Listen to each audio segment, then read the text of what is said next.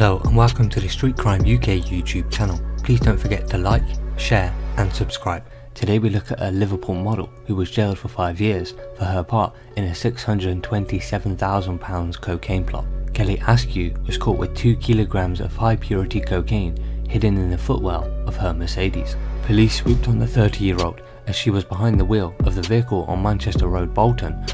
Her ex-boyfriend, John Clayton, who was in the passenger seat, admitting supplying coke before her trial began at Bolton Crown Court. The West Derby man received a jail sentence for 7 years and 8 months. Mother of two, Miss Askew of Green End Park, also West Derby, was jailed for 5 years by a jury, majority 10-2. The pair had been heading towards the M62, apparently back to Liverpool, as they had briefly met a man in a remote country lane near Bradford.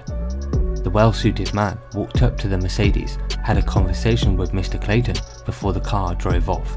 Unbeknown to the couple, they were being watched by undercover police who followed them. During the trial, Miss Askew had claimed she knew nothing about the drugs, and Mr. Clayton backed her up by saying the cocaine belonged to him. The jury dismissed their claims, however, and just took over 4.5 hours to find Miss Askew guilty. Mr. Clayton, aged 34, from Weymouth Close, pleaded guilty to possession of Class A drugs with intent to supply at an earlier hearing. Handing out the sentence, Judge Timothy Clayton said, "On June 11th, the two of you, acting together as a team, were involved in the transportation of just under 2 kilograms of high purity cocaine. In the course of this, the cocaine was moved from Liverpool to Bradford. It is absolutely apparent that both of you were highly trusted by those higher up the chain. This was very important assistance you gave to a regional drug dealer or dealers, and therefore it is very serious offence, and you are importantly involved in the supply chain at a high level." Judge Clayton said that Mr. Clayton was significantly more culpable than his former girlfriend, but added, "Kelly Askew, you have clearly demonstrated to have been knowingly and willingly involved in this. Both of you will serve half of their sentences before being released on licence." Miss Askew said she had previously worked in pubs and clubs around the northwest. She has also modelled sleepwear and wedding dresses.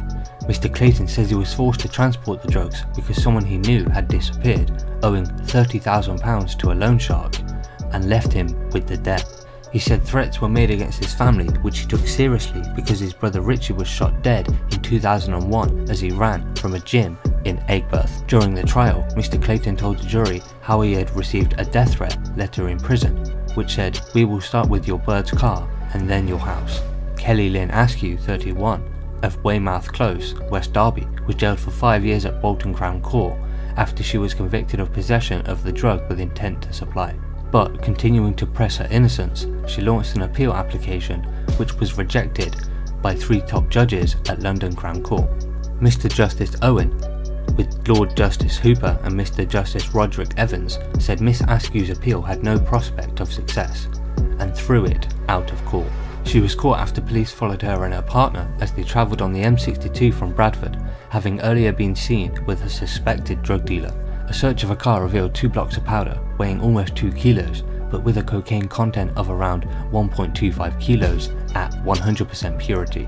When arrested, she claimed she knew nothing of the cocaine and maintained the story at her trial, but was disbelieved by the jury and convicted. Her partner, John Clayton, also from Liverpool, admitted the same offence and was jailed for 7 years and 4 months. Her legal team said that the prosecution's failure to disclose evidence earlier during the trial prevented them from running a particular line of defence. But the judges rejected the appeal application and condemned Miss Askew to complete her punishment. So what are your thoughts about Mr. Clayton and Miss Askew and how they attempted to deliver 2 kilograms of cocaine but were followed and captured by police? Please share your thoughts in the comments below. Thanks for joining us, and until next time, stay safe.